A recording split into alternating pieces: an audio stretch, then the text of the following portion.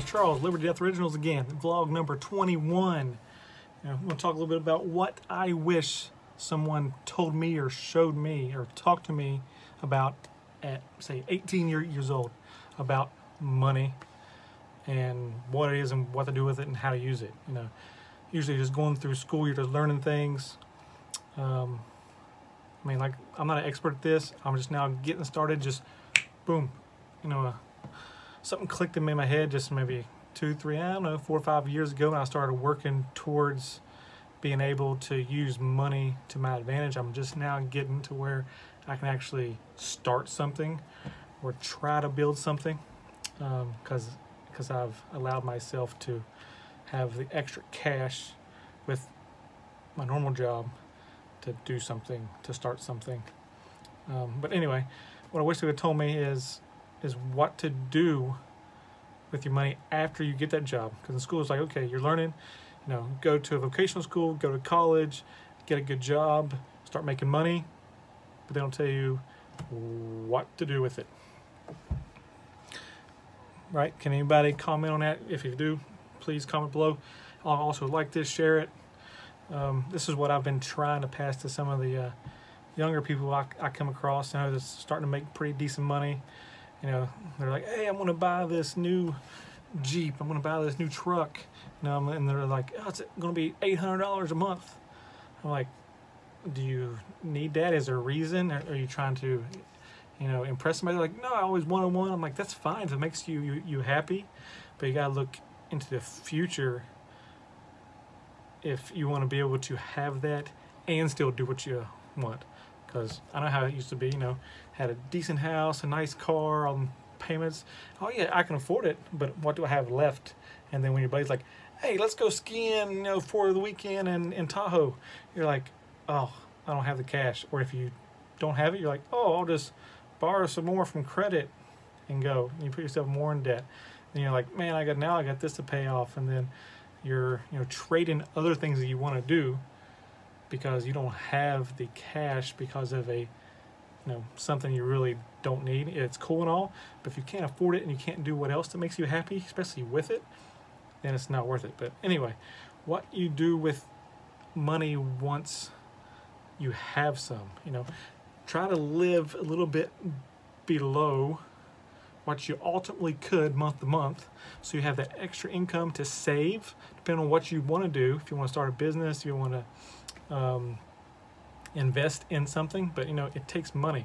That's what if you do some research, a lot of these entrepreneurs, millionaires, billionaires, unless they won the lottery or they got some big inheritance or something like that, most of them started just like anybody else. Most of them saved their money for several years, and then when the opportunity came, boom, they had the money to act, right? So, like when they say it takes money to make real money, yes, that is true.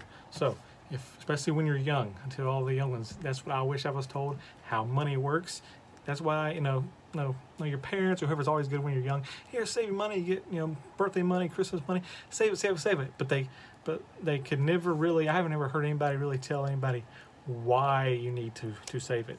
Yes, I can save it, how long am I going to save it? A year, 2 years? Ooh, I'll build up $200-300. Ooh, I can get a cool bicycle that costs $300. No, instead of saying, okay, if you save it and you accrue money, then you can invest it into assets that make you more money.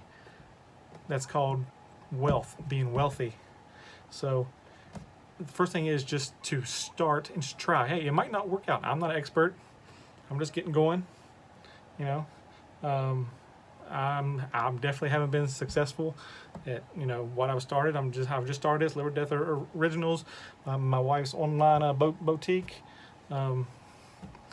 But we have the extra money to try something, and if it don't work out, it's not going to hurt us.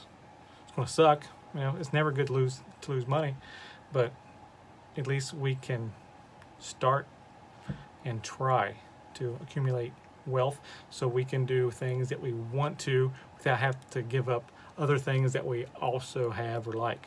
And also, if you have enough, you can also help others. Makes it a whole lot easier to be able to help others, right? So think about it. Do your research. You know how these millionaire, billionaires, successful people that you think is successful and are so bad. Now, most people that know billionaire and trillionaires have this bad rep. But if you look back in their beginning stages, they didn't have much. They slept in their office, they slept in their cars, they saved their money. Or when they did something, they made it big, they got it, they used it to gain assets to do something with their money that they made. So think about that, especially when you're 18. That's what I wish somebody would have told me when I was 18, instead of when I was 18. Now, when I turned 19, I think I got my first car, my truck, back, early 2000s.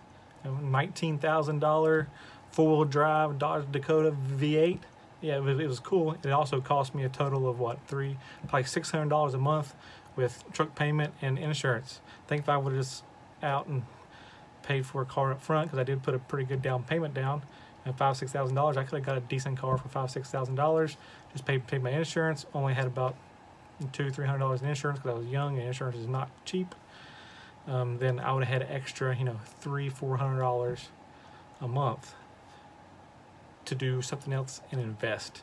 And by now, who knows where that $300 or $400 a month would be. So that's what I wish somebody would have told me, was to figure out taxes, how the government works, how to accumulate wealth, instead of just spending it as soon as you get it and trying to look like you're wealthy by having loans on cars, your houses.